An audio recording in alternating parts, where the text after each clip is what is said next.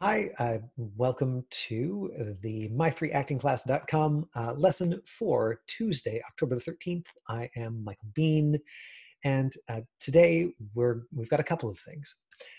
So we are starting something new, and today is the very first time that we're doing this, and my plan is to do this next Monday, but honestly, I can do it anytime there's enough of these that I get from you, which is reviewing your self-tapes. So rather than assign an actor's challenge and get you to do a specific scene that, really where I'm choosing a general scene and sort of putting it out there. Instead, send me the self-tapes that you're already doing. And if you're not doing self-tapes, well, this is a great incentive, to find one of those practice scripts online or to submit yourself for an independent film or a student film. If you're in Vancouver, I want to throw it out there again, that the place to go to find independent film and student film auditions is vancouveractorsguide.com, vancouveractorsguide.com. And if you check that, say once a week, or even like once every couple of weeks, then you will find things that are appropriate for you come up there. And then you'll get to work on material that's not just practice, but gives you a chance of actually being on set, because there are folks who are, in the same way that they're being very careful on professional film sets right now, there's still folks at film schools, there's still folks who are independent filmmakers who are using this time to build new products for themselves. And particularly having just come up off of however many months of full quarantine, depending on where you are in the world, a lot of the word that I heard, in some of those early interviews from artists, from directors, from talent agents, was that folks were spending that time at home writing new things and doing preparation for their new projects. And so when not only will I think we see like quite a significant spike in new creation once the pandemic restrictions ease up, which hopefully sooner than later.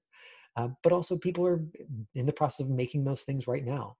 And independent films, student films, is the way that a lot of actors get started. Some of you who are watching may have seen Ben Cotton's interview from a number of months ago, but he talked really openly about how when he first got himself started, he just said yes to everything. He just sought out every independent film, every student film. Cassandra Ebner, who we talked to a couple of weeks ago, said the same thing. That she just sought out every opportunity that she could to participate, that she was a PA on film sets, that she was just like fetching coffee. I mean, I think at that point she was in high school, maybe that's not the best for an adult, but honestly, like anything that keeps you in the game, anything that keeps you excited about it and participating is probably useful for you. I'm just multitasking and pulling up the link to Ben's interview. There we go. Because that's one of those ones that he asked me to make private so I can share it with you in the chat window. There we go. Chat window. That's Ben Cotton. Ben's a deeply soulful human and a wonderful artist. So if you didn't get a chance to watch his interview, there's the link to his. And so today we're going to review a video that Dia sent. So this will be our very first, like looking at a self-tape, and analyzing it in detail, so that we're not talking in abstract about eye lines and eyelights, and angles and what people are assuming based on what you look like. Instead, we're using a real person, Dia, who's right there in her video. And so she's the one who's like being super brave and letting us pull that apart today. And my hope is that 1 or 2 or 5 or 9 of you who are doing self-tapes for commercials, for film and TV, for your own practice, for independent films, for student films, will send copies of those self-tapes. And if they are for projects that they're currently auditioning, then I just won't record that lesson. And people will have to be here for that lesson. But obviously, if it's for something that you were auditioning for day before yesterday, I won't be able to record that and put it on YouTube, or else I'd get in all sorts of trouble. But in terms of showing it in class, that falls under educational use or fair use, even under straight copyright law in Canada. And so we're not breaking any rules. We can totally look at it together. I probably would fall under fair use even if I posted it, out there in the world. But like, why make anybody's life difficult? The productions often feel very, very strongly about nobody seeing their scripts until after the products have aired. So I will remind you again tomorrow and the day after, but please email me your self-tapes, info@myfreeactingclass.com. And yeah, I would love that. Please send me one of Christian's for next Monday, and then we'll look at it in class. And if it's an older one, then I can even record that lesson. Christian's mom was just like, I can send you one. So great. Yes, more like them. And Candy, how did it go looking for independent student films in San Diego? Okay, I should ask you when people aren't playing reggae music in the background or something. Okay, we can get right into watching DSL tape, and I'll ask you towards the end of the lesson. So, quick reminder of kind of basic camera technique. Framing is what the camera sees. This is what's called a medium close-up that I am in currently. If I was back far enough that you could see my waist, that would be a medium shot. We're looking for no space over the head, somebody who's centered or just slightly off center so that they've got nose room. They're looking in the direction that they're talking. Eyelight is the light that's reflected in your eyes. I'm across from a big window, but I just recently invested in a very inexpensive ring light that I got off of Amazon because I've been playing with new equipment. Hey, Christina, I haven't seen you in ages. So good to see you. And so I can say that it does make a difference, right? So you can see that there's more fill, there's more light, and this is just like the absolute most basic, very inexpensive desktop model of the ring light. For tomorrow's lesson, I'll show you what it looks like with a box of Christmas lights that's just turned around in the box so that all the bulbs are facing outwards, and you'll see that it helps. Like, it just gives you more light. It gives you something reflective in your eyes. It doesn't have to be anything fancy. What I normally use for these lessons is a straight desk lamp with a piece of paper clothes-pinned over top, that is just pointing right in my eyeballs. So anybody who's like, I don't have the gear, like, you don't need it. Really, you're fine. Right? If you've got a taupe back wall that you can take the stuff off of and you can point a desk lamp at your eyes, you're probably fine. So Eyelight, Eyeline, meaning where the imaginary line between your eyes and what you're looking at is close to camera, but not directly at camera. Something that I ended up going over, I had a couple of coaching clients before my lesson today, and that reminder that you want people to always be able to see your eyes. And the reason that as a teacher, I recommend splitting or crossing the axis, splitting the eye line so that it's opposite side of the camera, is that then you're still only moving, that far, right? You're shifting your eyes that far. But if you do that on the same side of the camera, the risk is that the audience thinks you're confused about where to look. And so I'm talking to you, and then I look over there, and if I'm trying to have a different relationship between this person and that person, I'm like, hey, then the risk is the audience is like, whoa, what's even happening there? But if it's the same distance, if I go from this side to that side, because my eyeballs go from this side of the screen to that side of the screen, crystal clear, much, much clearer story-wise. I have to do less work as an actor. And I'll let you in on that. If I haven't said that yet, one of the things that I really love is anything technical where you do less work, but you look like a more skilled actor. Like, those are the things that make me happy. I like efficiency in general. And as a teacher, if I can make you look amazing or highly skilled while also making your life easier and having you do less work, I feel like, that's like, I don't know, I'm tricking somebody. I like that stuff. I like those technical bits. So let's take a look at Dia's tape. Here we go. It's 48 seconds, so we'll watch the whole thing, and then I think we'll go back and look at specific parts of it. This is a monologue from the Fault in Our Stars, I think. That she didn't say why she was assigned to it or why she taped it, but I believe that's the origin of it. It's like you're floating out at sea, and you find a port, and you say, I'm going to stay here for a few days. And then a few days becomes a few years, and you forgot where you were going in the first place. And then you realize you don't really care where you're going, because you like where you're at. That's how it is for me. I like where I'm at. So there's some things here that are working really well, right? You can see that she's got a nice clean background. There's no shadows back there. She's centered in the middle of her frame. She's in an absolute medium close-up. Her eye line is close to camera, could probably be a little closer to camera.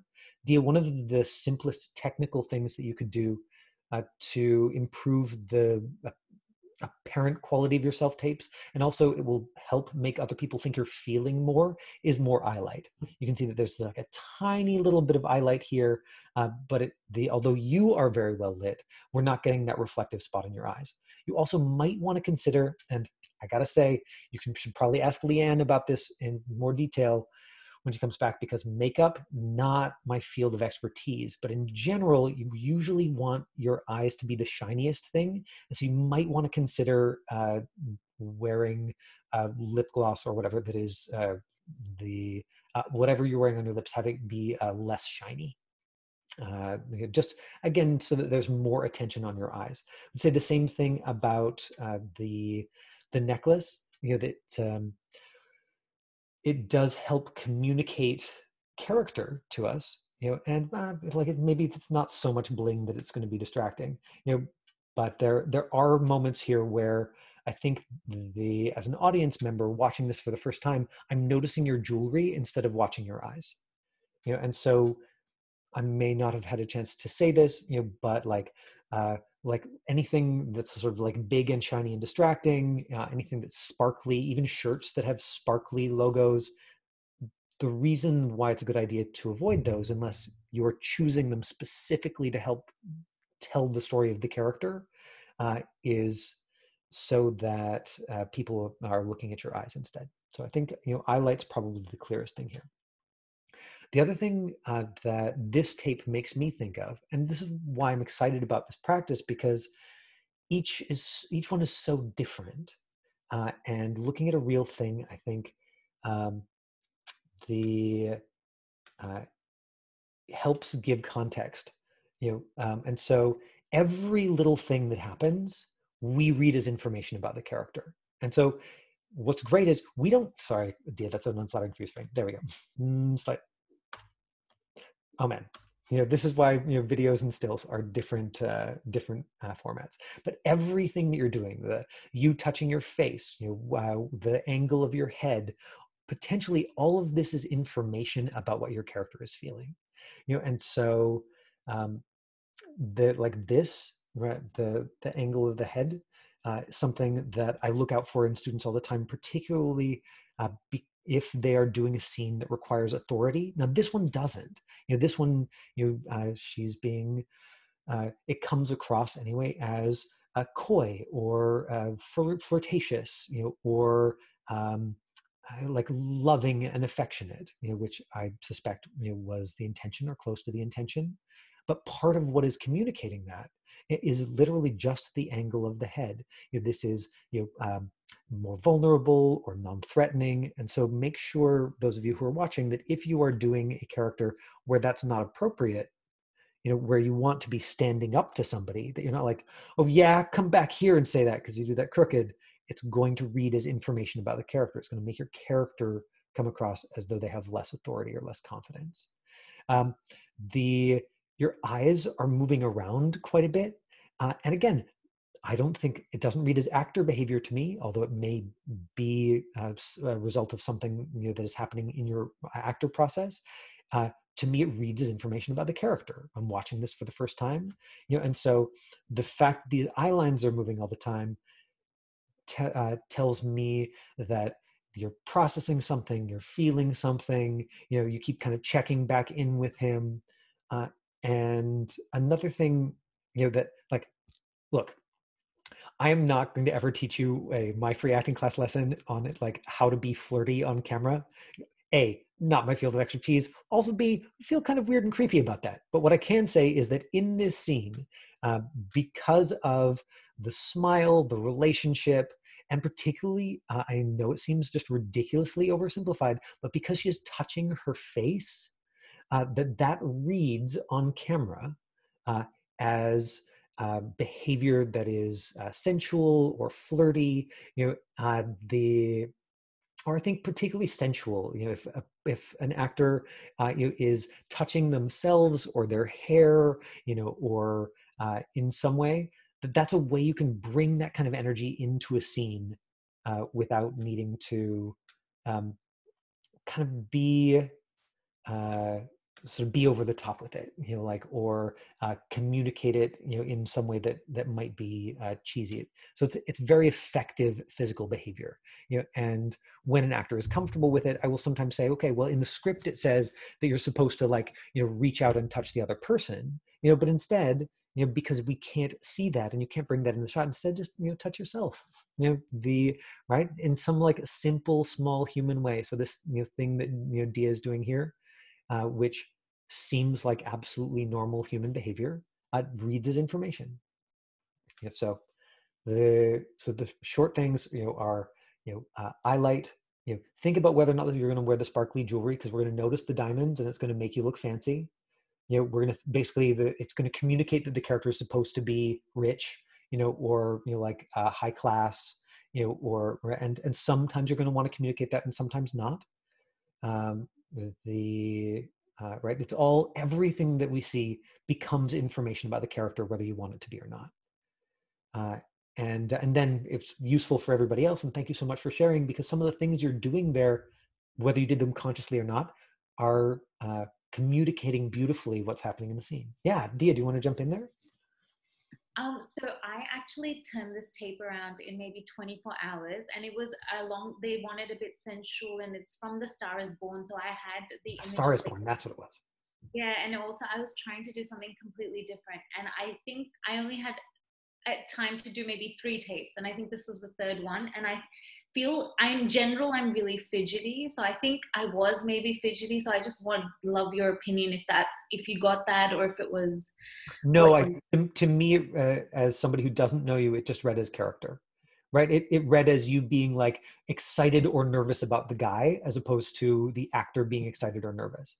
And this is one of the things that I say to actors all the time, which is that if you can tolerate the discomfort of um, just being uncomfortable in your body and letting it happen, and staying in character and staying connected out here anyway, people who don't know you especially are going to assume that it's the character. I've seen somebody suppress a sneeze, and I was like, yeah, no, it works, it's fine. If you're like, here's my line, and after, it's like, wow, what an interesting beat, what a moment. And I'm like, no, I got something, I had to sneeze. Right, that as long as you stay in character, almost anything that you're thinking and feeling can become information about what the character is thinking and feeling. And it's so good to know that your intention with it was to be sensual. That's not just me being creepy and watching it.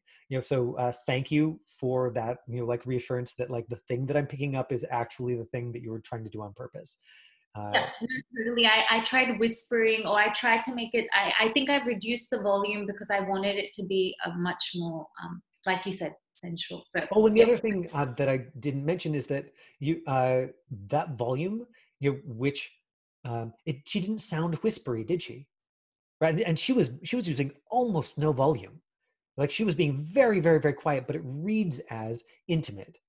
And so that again, a nice, clear example of the camera hears you from 6 inches away.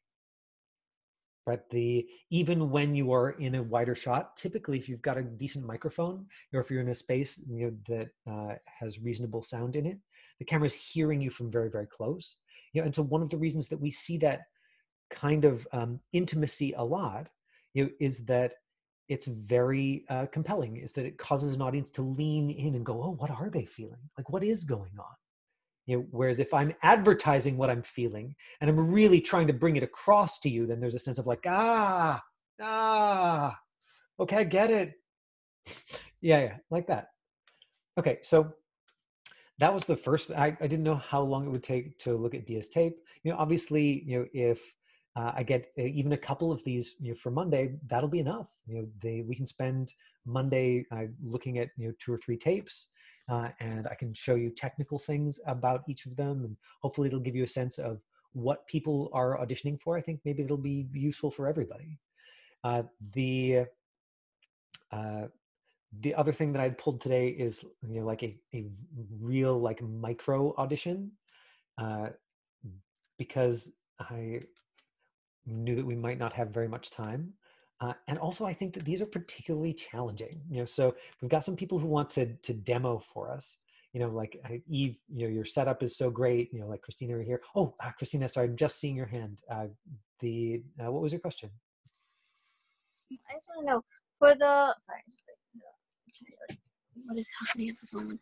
But for the to send in your tapes on Monday, is it like the Actors Challenge one, or are you doing your own monologues? Oh, this is any self-tape. So if you've got something that you're doing for practice, or if you've had to submit a self-tape for an independent film or a student film or an actual audition, if you email it to info@myfreeactingclass.com, then I will review those self-tapes and we'll use that, to sort of replace the Actors Challenge. So you just have more freedom about material.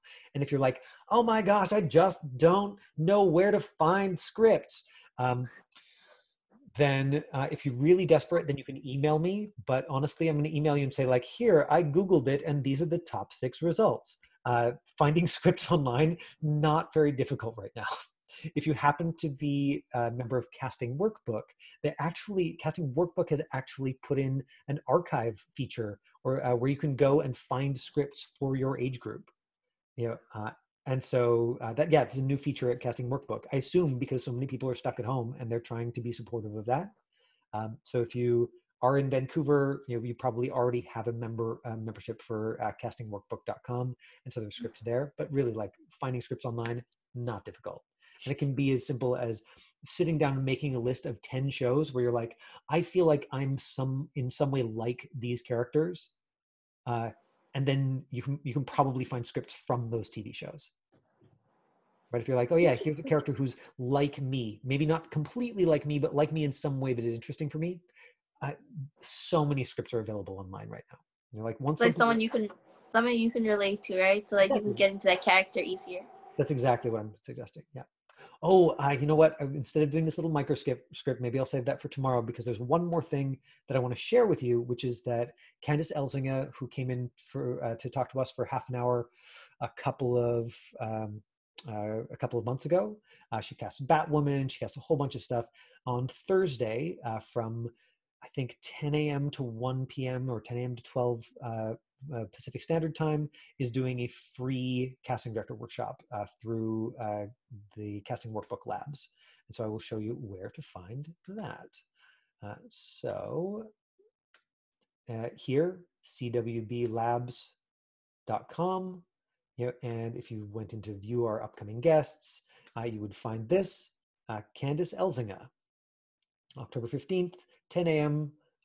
Pacific Standard Time, 1 p.m. What's the D? I feel like I should know what that means. Anyway, 10 a.m. Pacific, 1 p.m. Eastern, 1 hour Ask Me Anything session with casting director Candice Elzinga. So you can see Batwoman, the 100. She has cast a whole bunch of things, and she really knows what she's doing. There we go. 4-time Emmy nominated casting director, 300 productions, et cetera, et cetera, et cetera. And so register for free. if, as far as I know, there is no catch. You might have to be a casting workbook member. That might be as much catch as there is. But if you're watching this and you're an actor in Vancouver, you probably already have a casting workbook membership, and your agent will ask you to sign up for one as soon as you find an agent. Anyhow, okay. Dia, thank you so much for being brave and letting us look at your scene today. That felt really useful to pull apart and look at. And if you've got another one, email it sometime this week, and we'll look at it on Monday. Yeah, right. Does everybody remember the yeah, right. This is applause, so we can just put it in gallery view and be like, yeah. And does anybody have questions for me about any of the things that I've gone over today before I wrap up today's lesson? So Christina jumped in with hers, but does anybody else have anything they want to ask? Okay. Well, it is 4:30. Time to go back into our lives and do the things that we need to do. Look forward to seeing you all the next time. Bye. Bye. Good job, Dia. Bye. Bye.